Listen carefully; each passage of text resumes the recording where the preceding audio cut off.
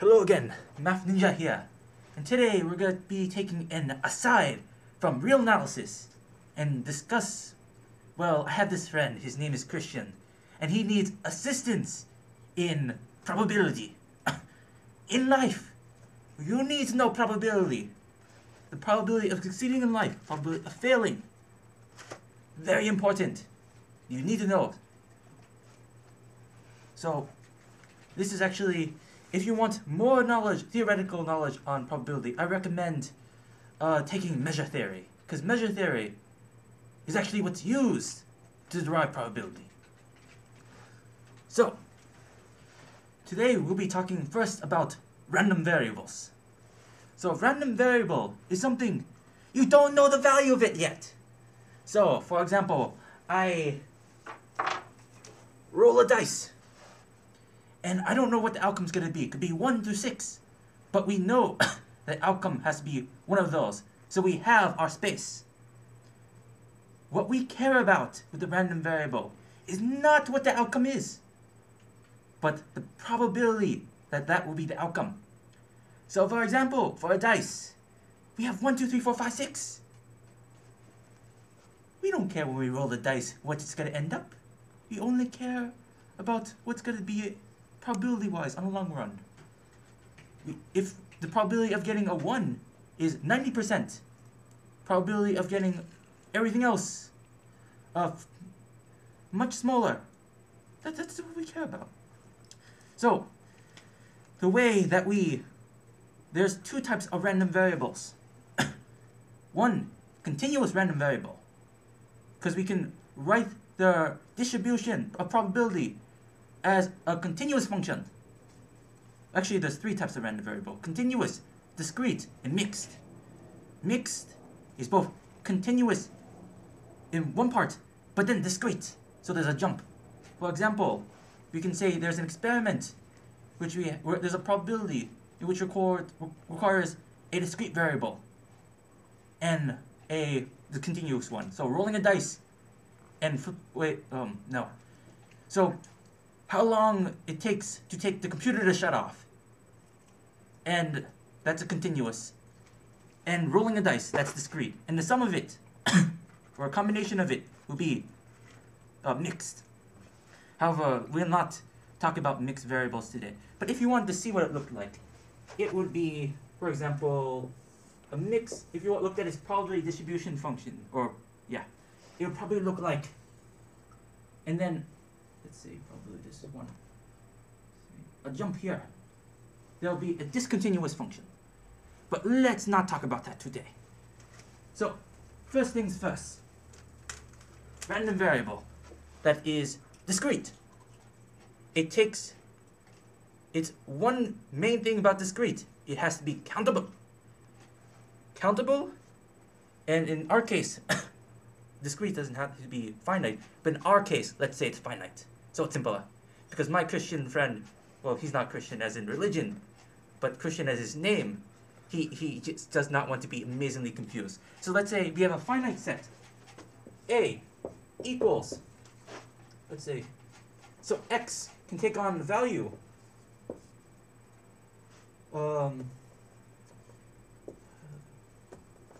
Can take on values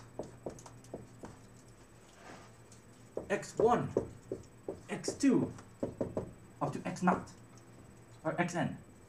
So, if we look at this as a PMF, we look at each probability of each outcome. So this guy would look like, let's just say for ease, the sequence number, 1, 2, 3, n. Remember, we enumerated all the possibilities. The 3 axioms of probability.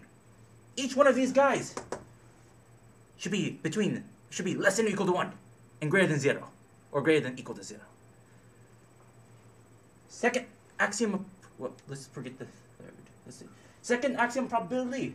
The sum of all these guys must equal to 1. We need the entire space to have a probability. And the probability of any possibility of it has to equal 1. That is how we define our probability. That's why how we derive this from measure theory. Very important aspect. Now, this is an example of something very simple. We have a finite set, we assign things. But what if we want to model it in an interesting way? In one of those famous modeling ways. There's many ways to model things. And this highlighter is horrible, and this marker is horrible. Horrible. So, let's say, simple thing. The magic mahjong piece. It's like flipping a coin. One side is dagger. Other side is flower. If I throw this up in the air, there's a probability that it's going to land on flower. Let's call that probability P. Remember, it can only be either flower or dagger. Meaning by the third law of probability, it has probability of it being dagger has to be 1 minus P. Then is it, oh, still 4 more minutes. So, this is called a burn. If we saw this as a discrete probability, this is the random variable, the throwing of the mahjong tile. Now, this is actually, we can see this as a Bernoulli distribution. P. 1 minus P. All this is below 1. Let's say this is the first one. This is the second one. So this is an example of a Bernoulli random variable. Now let's go on to a few more complex ones, because this is the easiest of the easiest. Actually, it could be even easier. You could say that you only have one variable that always lands, that always has the outcome that it's going to be 1. Or even better, you have a random variable of me becoming rich one day, and I'll always be rich. So that is a good random variable. That's the trivial one. And of course, you can't have a random variable with none, because if you did that, there wouldn't be a probability. Oh, by the way, we need these outcomes also to be disjoint. If it was not disjoint, we would have problems. In fact, when we talk about things when we talk about things overall, or everything less than or equal to a certain outcome, then we have to talk about the cumulative distribution function. But for now, let's just keep it disjoint events in discrete. So let's look at something else. I flip a coin 10 times. Let's just say I flip the mahjong tile 10 times. How many times would it come up dagger? That's an interesting question. This is called binomial distribution.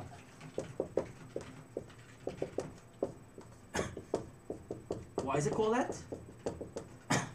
Well, first, the formula looks like a binomial distribution, but except there's no big double sum. There's no double sum. There's no sum.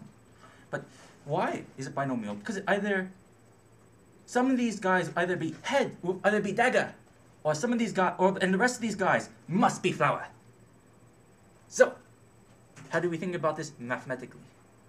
So, we can say, so the probability of getting exactly 1 dagger,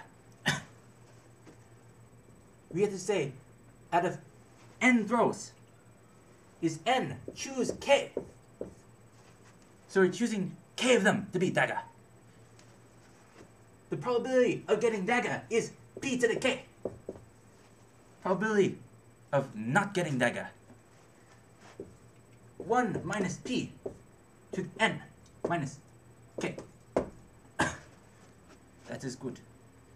Now, we can notice that if we switch, if we looked at it the other way, what's the probability of getting 9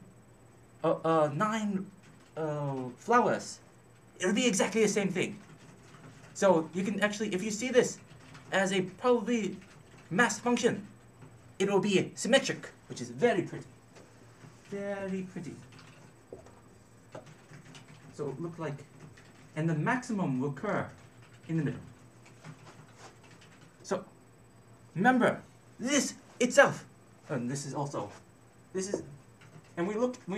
way we view the probability mass function is, for example, we line up This is K. This is 1 dagger, 2 dagger, 3 dagger, up to n daggers. And this is, we just enumerated all the possibilities. We can't have 0 daggers. We can't have 1,000,000 daggers. We can only have a discrete value between 0. Ooh.